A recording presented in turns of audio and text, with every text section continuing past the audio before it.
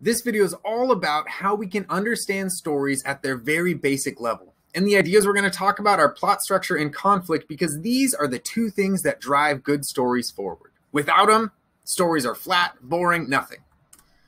So I want you to think of a story you know really well. This could be a book you loved as a kid, a movie you watch all the time, or a video game with a great story.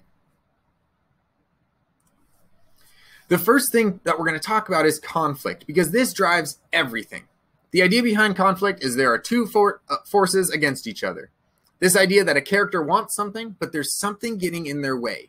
Some way that I help remember it is with this image.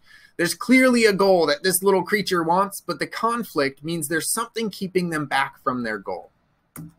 Now, there's a couple ways to think about this. And there's two types of conflict, two major types of conflict. One is called external conflict. This means that the thing holding the character back is outside of themselves.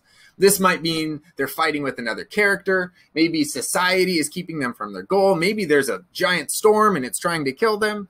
But this idea that there's something outside the character keeping them from what they want. A lot of times we see this in movies when there's two characters fighting, maybe a hero and a villain, or just two characters against each other.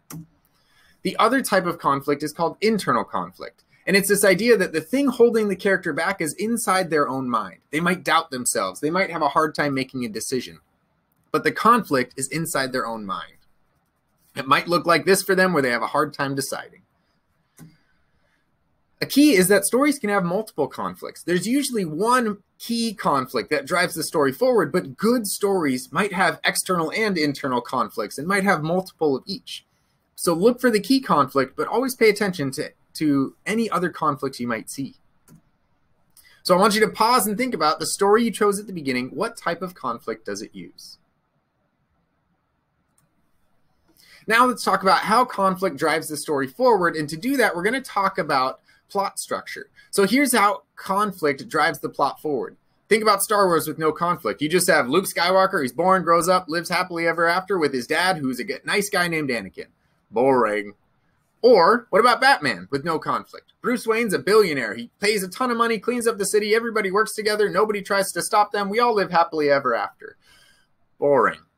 So conflict makes stories interesting. Here's a plot structure that shows how conflict drives stories forward.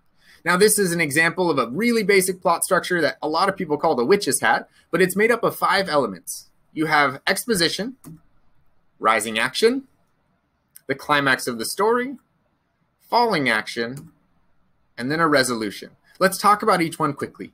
The exposition is where things are introduced. We meet characters, we get to know the setting, and we start to learn what the conflict might be. Typically, we learn what the character wants.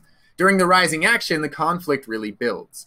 Things are happening where the force against the character is showing up more and more. It gets worse and worse for our main character. During the climax is when they really address the conflict head on. It's often called the turning point because the character decides to do something about the conflict.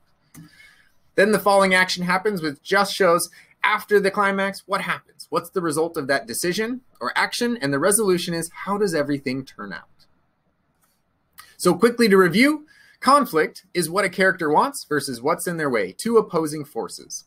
There are two major types of conflict to be looking for. One is internal, inside the character, or two is external, outside of the character. And the last thing to think about is plot structure, and it includes 5 elements: exposition, rising action, climax, falling action, and resolution.